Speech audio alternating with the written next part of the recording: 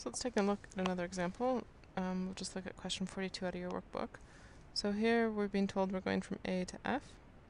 So we've got our start and our finish. And I'm going to try and use a dijkstras method to try to figure out what the minimum distance is between those. So taking a look at this, I can go up C to 9, over B to 8, and over E at 7. So we'll just try that one out. E7. And from E, obviously, getting here is going to be to E7 plus 4 is 11. So that looks pretty good, but I want you to keep in mind it's not always visually the shortest path or the one with the least number of nodes. Sometimes you go on a really obscure looking path, but you actually end up covering a lot less distance because it's obviously not drawn to scale. So just to double check these, if I go from E up to D, that's a distance of 8. So that would be sorry, I wrote that wrong. That should be A7 because I came from 7A.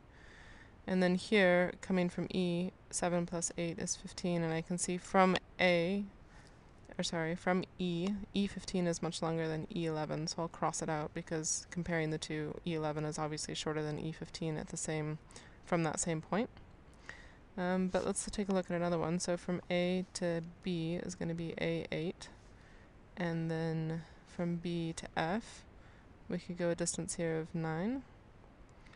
So from B to F is going to be 17, and you can see that 17 is longer than 11. And just looking around this diagram too, if I were to go from B to D down to F, that's 5 plus 7 is 12, so 8 plus 12 would be even longer. I know that's not going to work. And going this way as well, from A to C to D, I can see that I get a total distance of 15, so that's A9 and then C15, which is the same as E15, similar. So I'd cross that one out as well.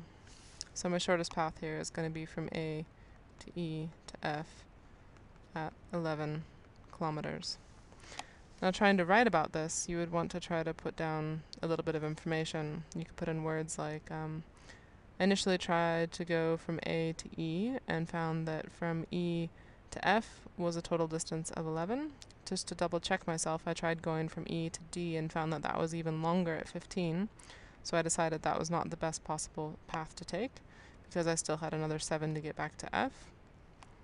Just to double check, I looked going from A to B and found that that was 9 kilometers to get to F, which was at 17 total, which is still more than the 11 that I tried originally.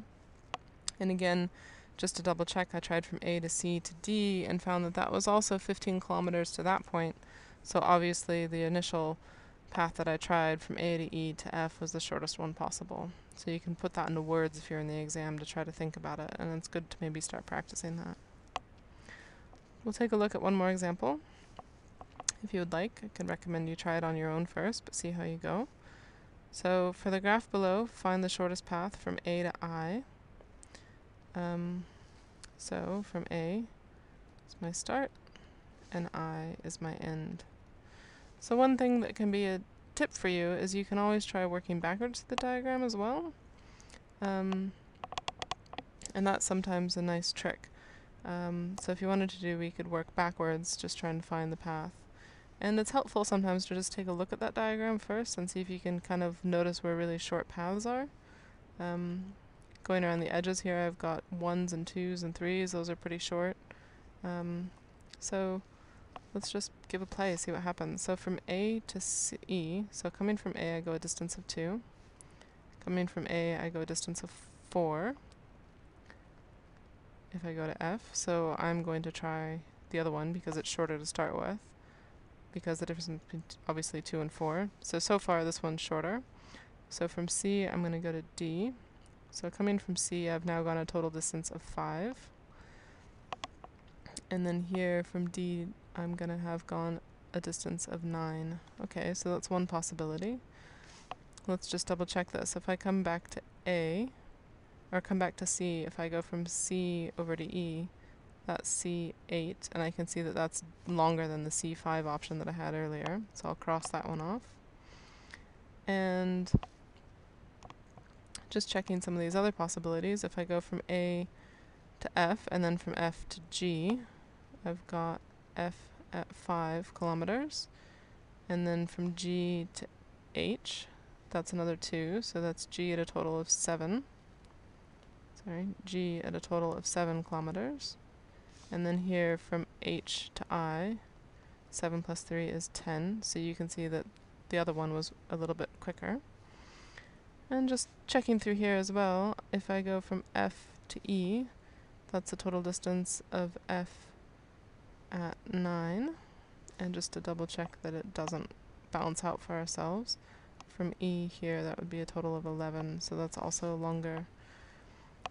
Any other possibilities? So if I go 7 plus 2, I get 9. That's already too long. And that appears to be the quickest way there, because I already saw going this direction was bigger than that one. So you've got your shortest path possible.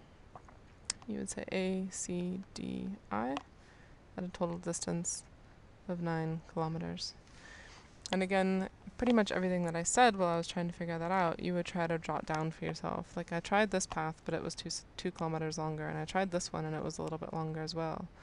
And then I noticed that there was a shorter path because this distance was really short.